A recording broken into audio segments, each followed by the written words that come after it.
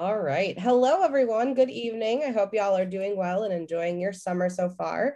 My name is Bethany Gary, and I am the Assistant Director of Residence Life here at Seton Hill. I'm starting my third year on the Hill, so I consider myself a junior. So I'm still kind of learning the ropes myself, so we'll be in this together. So tonight's session is called Life on the Hill, and it's just going to talk a little bit about what is it like to live on campus, what is it like to be part of the student body, and just kind of be involved on campus. So just some things to think about as you're preparing to come to the Hill. Believe it or not, we're just over a month away from when we're getting started to do move-in and welcome weekend and all of that stuff. So believe it or not, we'll be there before we know it. So some things to make sure that you're doing is signing up for the virtual orientation sessions, which you already did this evening. So just RSVP for any sessions that you're coming to. It's a great opportunity to get to know information about Seton Hill and to get to know some of your classmates. Also get to know everything about your MacBook. We are a Mac campus, an Apple campus. And so you will be getting a MacBook in the mail if you haven't already. And I think, Matt, you said you wanted to chime in on that. Yeah, I'm not sure if anyone here already has received their MacBook. I might see some nods and some smiling faces. If you have not received your MacBook, don't worry. So the process that happens throughout the summer is our registrar sets up everyone's class schedule. Once your class schedule is set up, you'll receive an email from your academic advisor. Some academic advisors like to email through your SHU email account, or some like to call. So again, you make sure you're accessible via whatever cell phone you have in the system or your email. They will set up a meeting with you. And as soon as that meeting is done and your class schedule is confirmed, when you log into MySHU, you'll have a prompt to put in your mailing address and get your MacBook. And so it seems like it's been working for some. So if you haven't, don't worry. I promise you'll get your MacBook soon once you get everything set up with your academic advisor. But there's no need for you to reach out to your academic advisor unless you haven't heard from them later on this month, and we can help you out with that. Great. Thank you so much, Matt. Who's excited to have a MacBook and get to learn how to use it? Yeah, they're amazing. One of my favorite things about having a MacBook is that you can, any of our classrooms on campus, you can share your screen to the projector. So it makes it really easy and not have to hook up with a bunch of cords and stuff like that. It's really nice. Another thing that you can do as you're prepping to come to campus here in the fall is to start following some of our accounts on social media. If you just type in Seton Hill on any major social media platform, you'll be able to find a bunch of different things. These are just some that I recommend specifically on Instagram. So Seton Hill University is kind of our main Seton Hill page. Seton Hill Res Life is our residence life page. Student Life is what we call it, SHU-dent Life. It's kind of our student engagement, student activities profile. And then SHU_ODIISS is our office for international student services and diversity and inclusion. So definitely follow those and start to kind of see what are the types of things that are happening on campus, and it'll kind of pique your interest to things that you may want to keep a lookout for when you get to campus in the fall. Another thing to start looking at is ordering your books. So log on to Griffin Gate and look at your class schedules. You can start ordering your books. It'll list the list of all the books that you'll need. You can get those from the bookstore, or if you have a different online store that you like to order things through, you can check that out as well. So some things about move-in, and once you're really ready to get here on campus, just some dates for you to keep in mind. July 21st is a date that you want to kind of keep in the back of your mind, because that is the date that you'll get an email about your move-in date and time.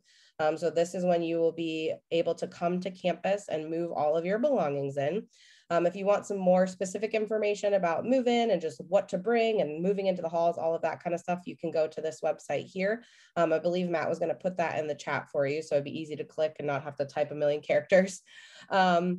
And just to make sure that everything is smooth, that traffic is flowing, we're going to be assigning every person a 1 hour move-in window.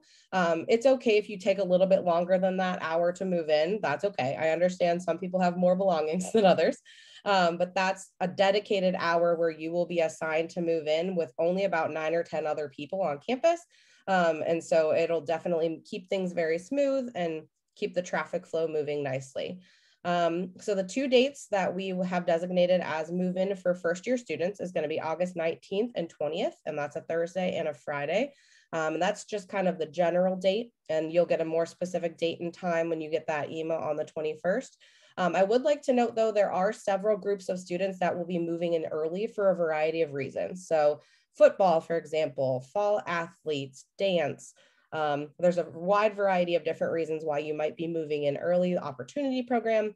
So if there's a different date that you'll be moving in earlier than this 19th or 20th, you will get a separate email that will tell you what that date is. So don't panic if you get an email that says like, your move-in date is August 19th at 8 a.m. And you're like, wait, I thought I was supposed to move in earlier than that. So don't panic. But if you have questions, please feel free to reach out to us. And then also just wanted to make sure you're aware, you've probably heard this all throughout virtual orientation, but Welcome Weekend is going to be taking place August 20th to the 22nd. And that's when you're going to get the opportunity to meet everybody in your class. You'll get to participate in a lot of fun activities, really get that introduction to life on Seton Hill's campus. All right, so what everybody wants to know about, the questions that we get the most is about roommates. So exciting news, if you don't know this already, all of the room assignments have been uploaded and are available. So you'll sign into your housing profile, and then to get to that, you'll log into your MyShoe, which is my.setonhill.edu. You've probably all been to that a bunch of times by now. But up in the top right corner, there's a little square that we call the Rubik's Cube. So click the Rubik's Cube and go down to residence. And once you log into residence, there will be a sign that says My Room, and that will be the building and room number that you have been assigned to for the fall. If it says wait list, that means that you haven't completed your housing application yet. So make sure that you go ahead and do that housing application as soon as possible so that we can get you assigned to a room. And then it'll have a roommates section, and it'll list the name and contact information for your roommates.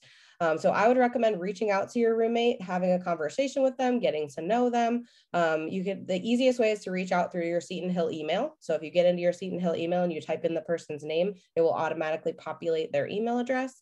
We would recommend not just stalking people on social media and really taking that opportunity to get to know people and introduce yourself first. And then it's a really good idea to have a conversation about what you're going to be bringing to the room. So when you see on there, you'll be able to see if you have a double, if you have a triple, how many people are going to be in your room. And I would recommend making sure you're not bringing like 3 of this thing and 4 of this thing. So really kind of divide and conquer. I'll bring the rug if you bring the TV, and you'll bring the refrigerator. We don't only allow 1 refrigerator per room. So that's a good thing to communicate with the rest of your roommates, roommate or roommates. And then we'll talk a little bit later about what things you should and shouldn't bring to the residence halls. But this is a good opportunity to talk about what types of things you're going to be bringing, and then just kind of set up the general expectations of what you expect with living with another person in the residence hall. And talk about what things you're excited about coming to campus, what things you might be nervous about. It's a good opportunity for you to kind of share those feelings with each other. So that is just kind of quick information about roommates. If you have specific information, feel free to ask any questions or reach out to us through email. So this is not an exhaustive list by any means, but this is just kind of a quick things to think about as you're starting to pack. So things you might want to bring, your favorite mask. We do currently have the policy that if you are vaccinated, you're not required to wear a mask on campus. If you're not vaccinated, you will need to wear a mask. But as we all know, throughout the last 18 months of our lives, things change. So I would recommend bringing a mask just in case, you know, the rules or regulations may change at any time. And there may be some times that you might want to have a mask on hand. Twin extra long bedding. I could count on a lot of hands, the number of people who bring regular twin size sheets and they're like, hey, why don't these fit on my bed?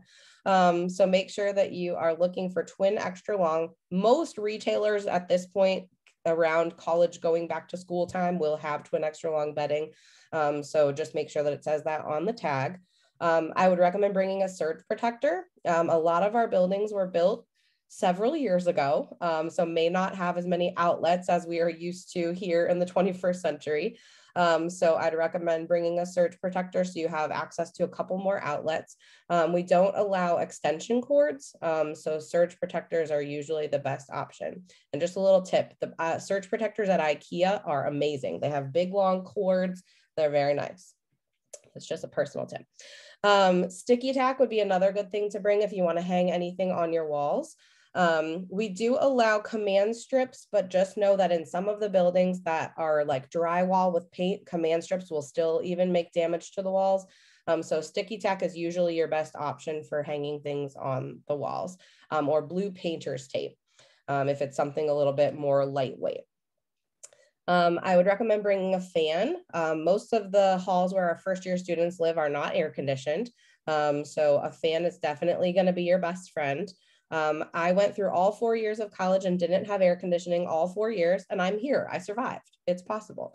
But I would recommend getting a box fan or a window fan, or just something that can kind of keep the air circulating in your room. Also, if you're short like me, I'm 5'2". I take a step stool everywhere I go, because there are some areas of the residence halls where the storage units are a little bit up high. So a step stool is a good thing to have. They make nice, cute little foldable ones for like $5 or $10. I think they have them at Five Below. I would also recommend like a mini first aid kit, or just something where you have some like Band-Aids, Neosporin, something like that. And then I would also recommend bringing any type of over-the-counter medication that you take, like if you are starting to feel sick, if you take allergy medicine. So if you usually take Pepto-Bismol, if your tummy hurts, I would bring Pepto-Bismol to school with you, because mom's not going to be here to give you your Pepto-Bismol. So make sure you have anything that you would need if you're not feeling the best. We do have an awesome health services on campus, and they're able to provide basic medications and things like that, but they are not available 24 hours a day. So sometimes it's nice to just have some of those things on hand in your room. And then I would also recommend shower shoes and a shower caddy. Most of the first year halls will have common bathrooms. So you'll be walking down the hall to go to the shower. So I'd recommend flip-flops or and then some kind of shower caddy to bring your shower supplies with you. Some quick things about what not to bring. So as you are purchasing your mini fridge, I would keep an eye on the size of that. We don't allow refrigerators that are larger than 2.7 cubic feet. So I'd recommend writing that down. We also don't allow candles, incense burners, space heaters, basically anything that could cause a fire. We do have like 150 to 300 people living in a building. And so we want to make sure that everybody is staying safe and that we're avoiding any type of fire hazards as possible. Leave your BB guns, your knives, your swords, any of those kind of things at home.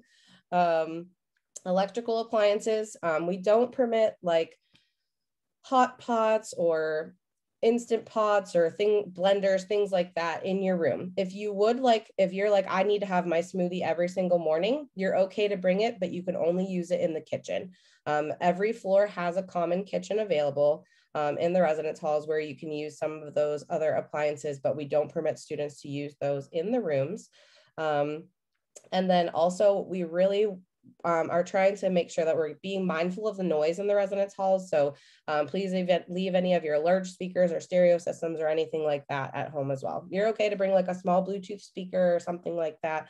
But anything that's like has a subwoofer probably doesn't need to be in the residence halls. So keep that in mind as you're packing your sound equipment. Also, this is something that kind of catches people off guard a little bit, because any college packing list that you see says a Keurig and a microwave on those lists. So we do not allow Keurigs or microwaves in the actual residence hall rooms, but we do provide a Keurig and a microwave on every floor. So you will have access to a Keurig and a microwave. So if you want to bring your K-cups or anything like that, you'll be able to bring those to use, but you aren't able to have one in your room. It just creates a lot of power surge, and we have a lot of flipped and tripped breakers if everybody has a Keurig or a microwave in their room. The one exception to that is if you're going to be living in Deschantel. That's our suite style living. We do allow one Keurig and one microwave per suite. But if you're living in Havey, Brownlee, or Mara, we won't allow the Keurigs and microwaves in the rooms. You are allowed to have the mini fridge though.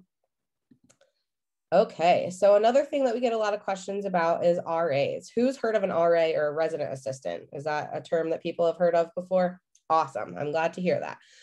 So as someone who works in residence life, I work very closely with our RAs. They're a phenomenal group of people. So each of our floors in the residence halls is assigned to 1 to 3 resident assistants. And they're typically sophomore to senior students. They've been around the block a few times.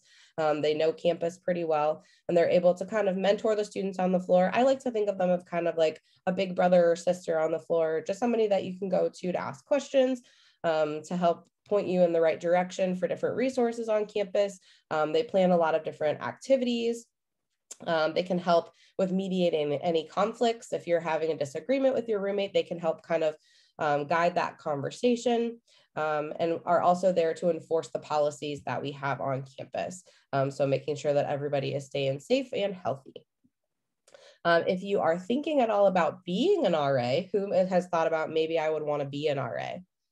Yeah, maybe. So maybe you don't really know exactly what they do to say that yet. Typically, we start our RA selection process in end of October, beginning of November.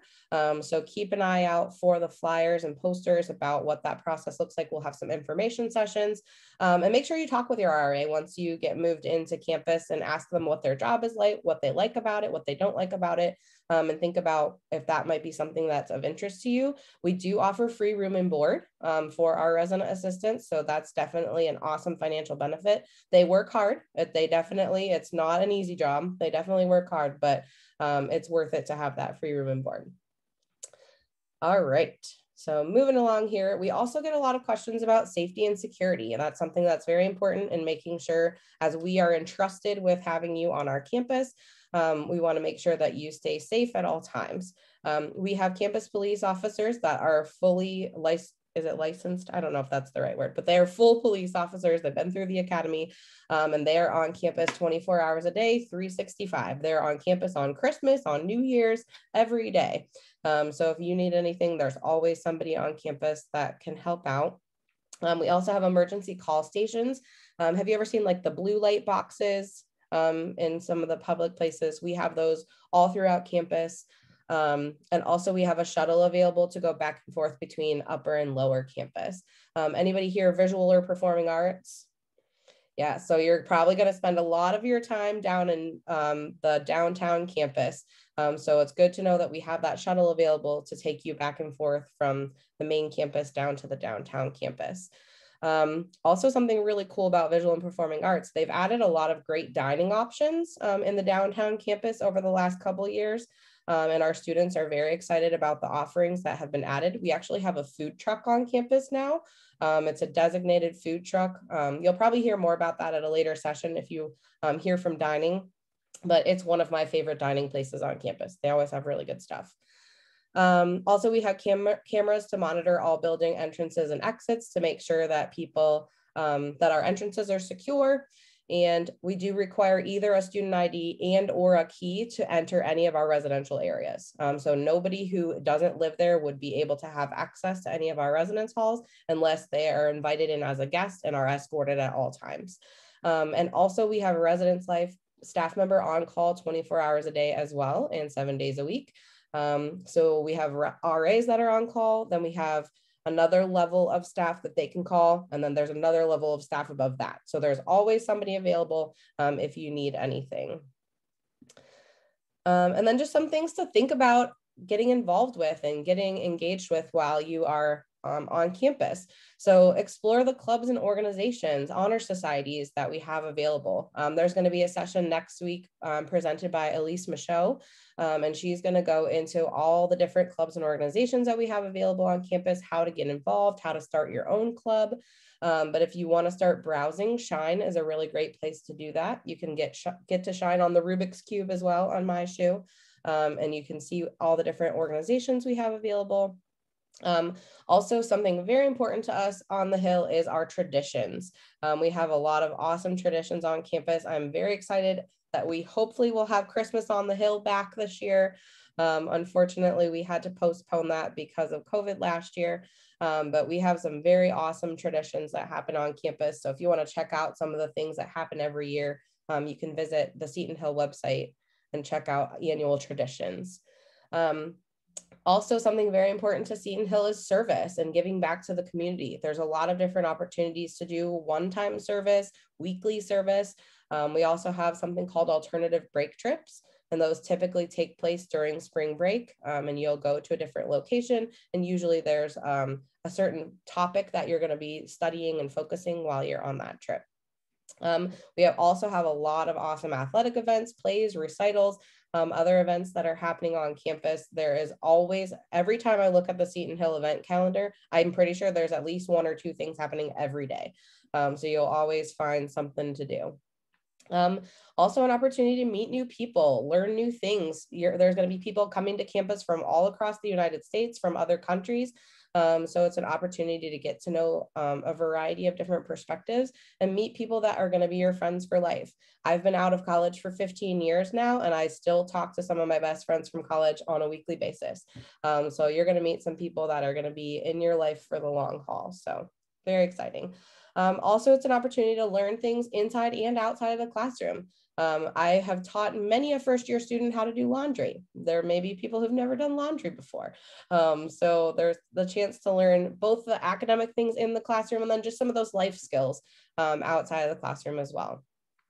And just some friendly advice for you: go to class, study, find an internship, and at the end, graduate. That's what we're all going towards. Yeah, absolutely.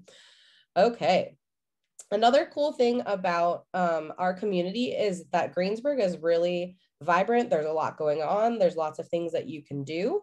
And there's lots of different ways to get around town. So we do have the Westmoreland County Transit Authority, which is our bus system that kind of travels all around town. You can visit their website and see all the different bus schedules. My partner actually works in downtown Pittsburgh. And so he takes the bus into downtown Pittsburgh every day through the Westmoreland County Transit. It's a little bit more limited if you're trying to go into the city, but there are lots of buses that kind of travel around the Greensburg area.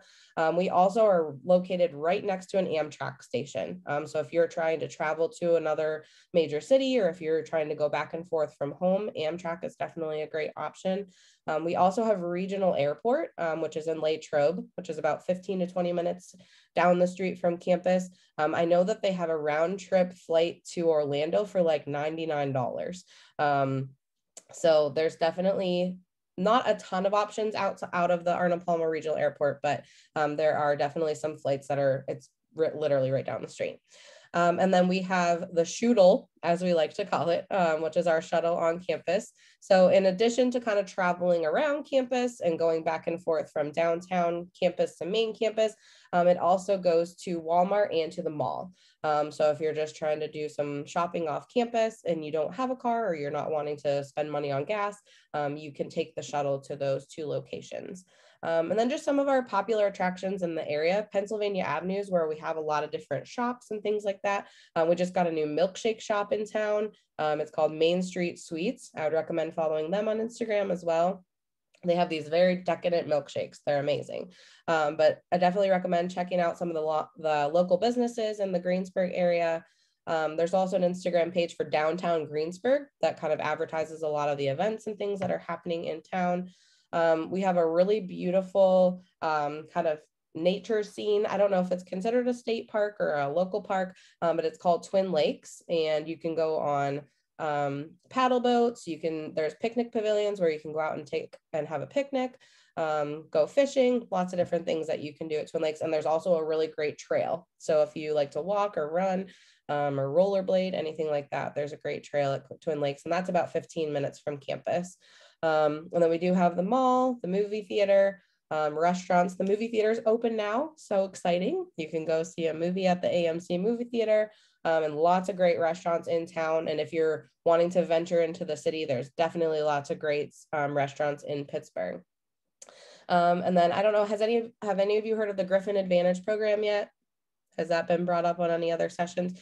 So if you want to go to this website here, it lists all of the local businesses that we partner with that offer a discount just for being a Seton Hill student. So all you have to do is show your Seton Hill ID, and it's usually about 10 to 20% off, depending on the location. So my favorite location that takes the Griffin, or part of the Griffin Advantage program, is Cold Stone. I love ice cream, so Cold Stone participates in the Griffin Advantage program. But there's lots. I think there's a list of probably 20 or 30 different businesses that take or that offer a discount to Seton Hill students. So those are just some quick ideas of ways that you can get involved in the community. So that was kind of the quick look at getting involved on campus, living on campus, just being a part of life on the Hill.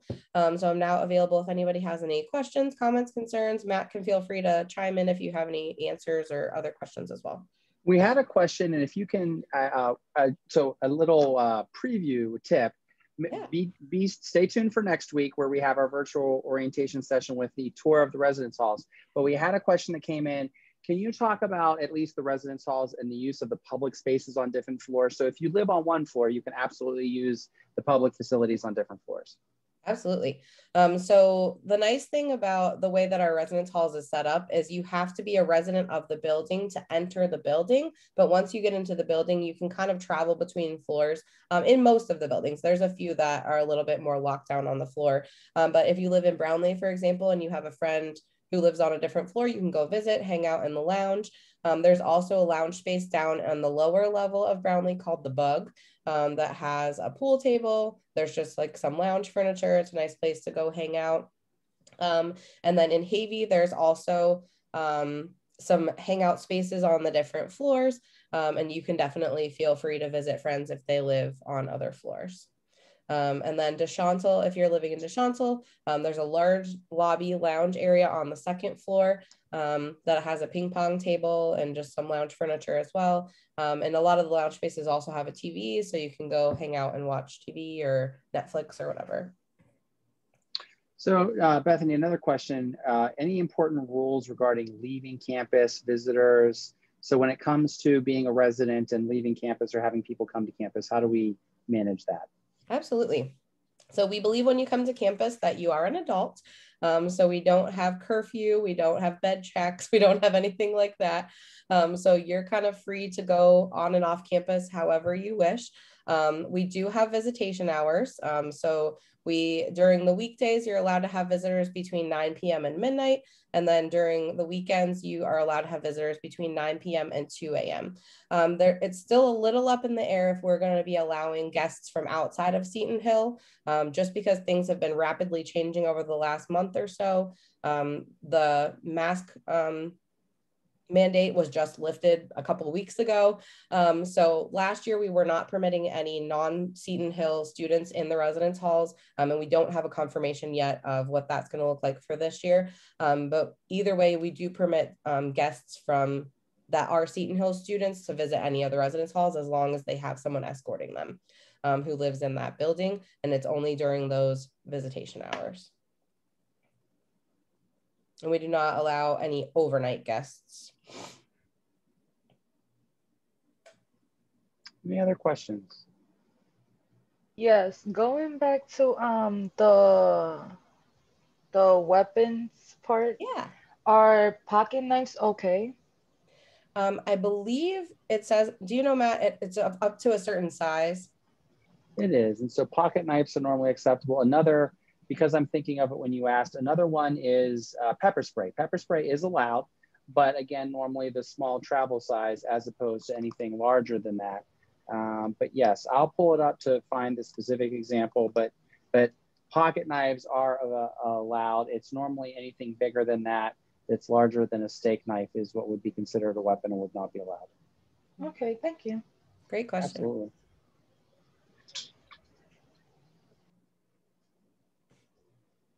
Other questions?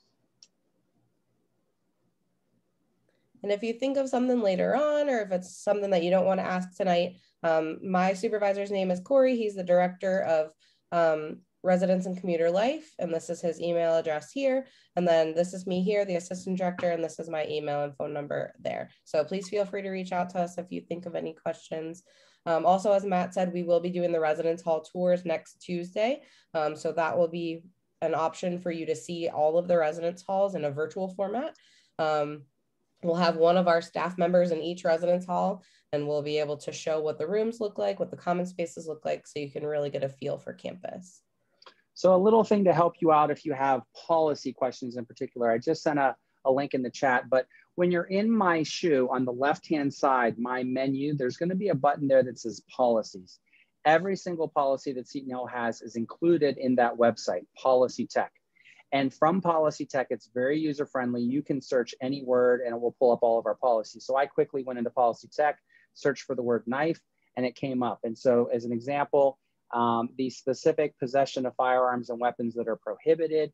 It talks about any firearm, including pellet guns, paintball guns, BB guns, any rifles, including air rifles, shotgun, handguns, and then knives. It says with 3-inch blade or longer. So again, when you're thinking of a steak knife, that's normally the extent of what you're looking at. But anything 3-inch or longer of a blade is not allowed. So switchblades, slingshots, balloon launchers, bows, other lethal weapons or dangerous weapons. So it tries to be as extensive as possible to make sure that we're on the same page. And the main objective is, again, to keep campus as safe as possible for everyone. So if you have a particular hobby or something that might have something, we had students in the past, who ask about bow staffs or, again, swords or other things like that. Feel free to ask and we'll let you know.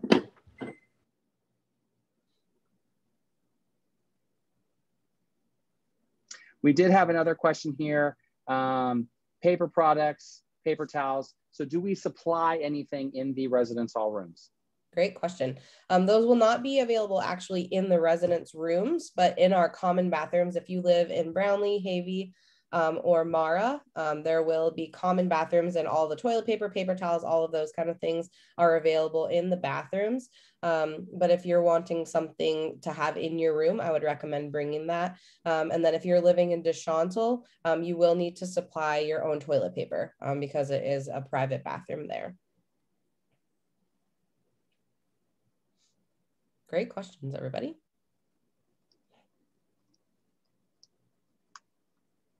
Any other questions? Yes, but this one is in regards to athletics. What would I do if I haven't been able to contact the coaches? Because I'm trying to get into the volleyball team and I haven't been able to contact the coaches. I can connect with you after this and we'll get you set up. Thank you. Any other questions? All right, you ready for the next slide, Matt? Yeah, hopefully this was helpful. So yeah, so upcoming sessions. So like I said, we're only halfway there. And I'll say that the majority of the sessions that we had in May and June were very much focused on getting to know one another, learning little tidbits of information. And if you've looked at the schedule, our July sessions are a lot of great presentations from different departments, but we still have some opportunities here. So our next session is this Saturday at 8 p.m. It's our Griffin Gathering. So as a reminder, if you haven't attended a Griffin Gathering in the past, or if you haven't attended a trivia night in the past, and you want to complete your Path on Shine, we have a Griffin Gathering in July and a Griffin Gathering in August. So you attend those 2 sessions and you'll complete the getting to know fellow Griffins portion of your Path. So if you haven't attended, and even if you have, anyone who's attended a Griffin Gathering knows that it's great to attend all of them because you don't know who's going to show up.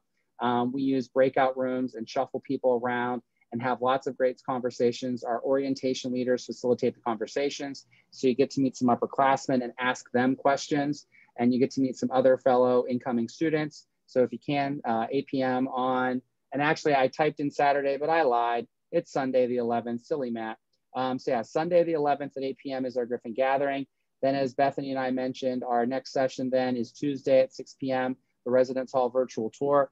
The entire residence life staff will be in all of the different residence halls, and they will show you what the rooms look like. Little disclaimer, they will not go from room to room to show you every specific room. Yes. But when you say, hi, I live in 101, they will show you a room that is identical to those rooms. So you'll be able to see all that.